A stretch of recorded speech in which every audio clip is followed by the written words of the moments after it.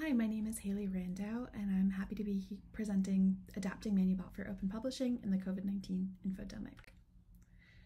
So to kind of set the stage, obviously a lot of things were changing back in March of 2020, but there were a few specific things that impacted the field of biology. So with universities shutting down, many researchers were unable to access the labs that they depended on to conduct research. And this is particularly detrimental for early career wet lab researchers.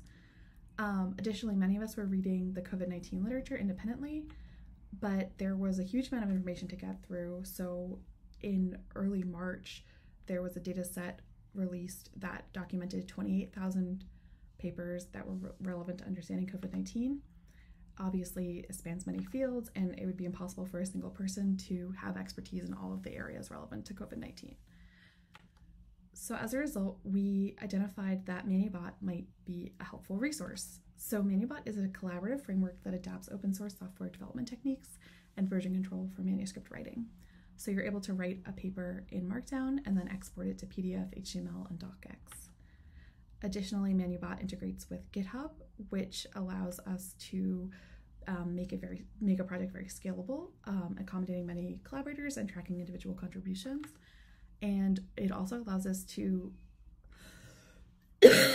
work with continuous integration to actually generate figures from code so that they're very reproducible.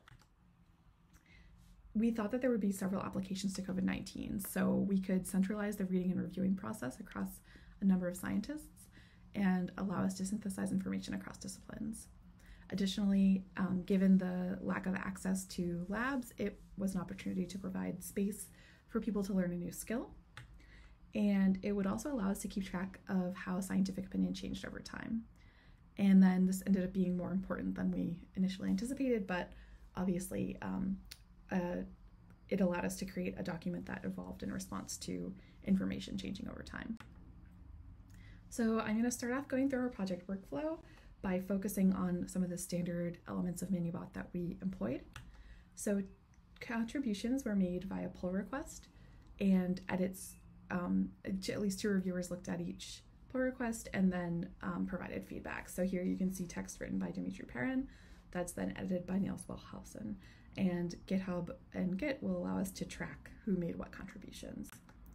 Additionally, we used issues in a somewhat unusual way. So we set up these templates that allowed a contributor to check the appropriate boxes, which would allow the tags to be applied to the issue.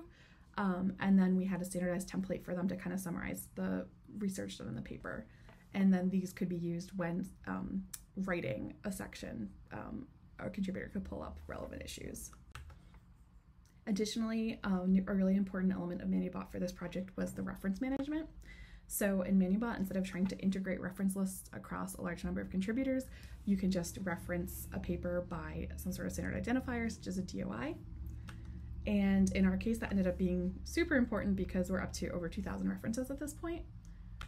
And as this project went on, we kind of identified several minor needs, such as additional training materials and additional flexibility in document outputs.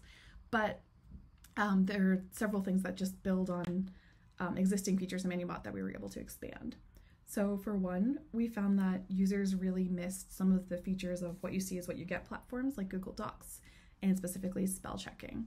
So we developed an approach that allows on GitHub, when a user opens a PR, the bot will comment with the spelling errors that it identifies and where they're located in the text. And it also allows us to compare these spelling errors against a manually maintained list of field-specific words.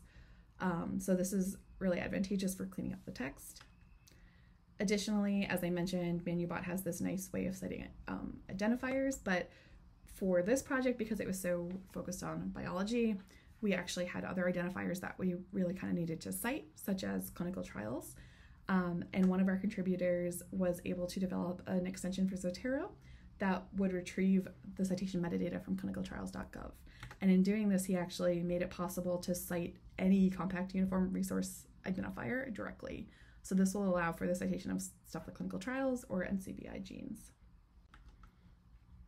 As you are probably all aware, the literature has been changing extremely quickly, so there are now over 1 million papers in the COVID-19 dataset that came out in March of 2020. with 28,000 papers, and a very large fraction of these are preprints. So preprints don't undergo the standard review process, but even in the case of papers that do undergo the standard review process, there have been quite a large number of retractions, expressions of concern, and other editorial notices. So at present, there are about 258 editorial notices, and to address this, we ended up integrating our project with a tool called Cite. And Cite is a tool for smart citations that tracks withdrawals, retractions, and other expressions of concern. It also evaluates the number and tone of citations. So you can see this paper has 5,000 neutral supporting statements, 129 positive ones, and 14 that seem like they may disagree. Moving on, in addition to the static figures generated at build, we came up with an approach to allow for more dynamic integration of figures. So, for example, as we started writing this paper, we tried to report the cases and deaths, but it became increasingly difficult to do this as the information changed so quickly.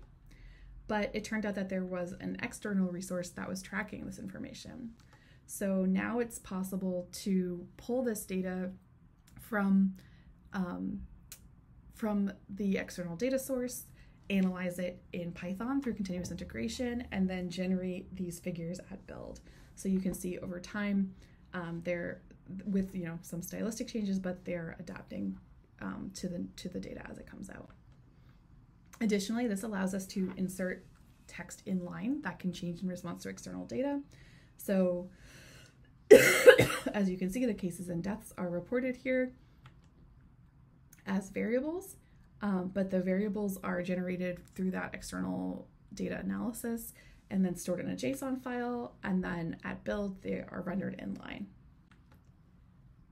So the ultimate goal of this project from the standpoint of most of the users was to actually write some manuscripts, and we've been fairly successful at doing that. We have published 3 papers so far, and we have a 4th reprint out with 2 coming soon. And we do have the option to potentially update these. This is an evolving review, which some people are in the progress of doing. And overall, Manubot has been extremely useful for this project, even though typically Manubot has been used more for computational fields. So it offered us a way to organize a cross-disciplinary analysis of the literature. It also did manage the scaling problem that we didn't anticipate much better than you would have thought, given how much we didn't understand this would grow. Additionally, with open publishing, the provenance of ideas remains intact and publicly available, and we have demonstrated that with support, non-computational researchers can use Manubot. There are a few additional challenges that we're working on. So docx is extremely popular, and there's a real need to figure out a way to integrate track changes into the Manubot workflow. So I'm working on an approach to apply changes to a markdown file. Additionally, it is impossible to keep all sections of such a large manuscript equally up to date for such a large project. So I'm interested in whether there are ways to flag sections or specific statements based on external data by opening issues or adding in text boxes. And finally, ultimately, we really didn't manage to keep the stride of the infodemic. I don't know if it's possible, but this is definitely a step in the right direction towards machine curation of information, and the Curie tracking will really allow to see connections across manuscripts.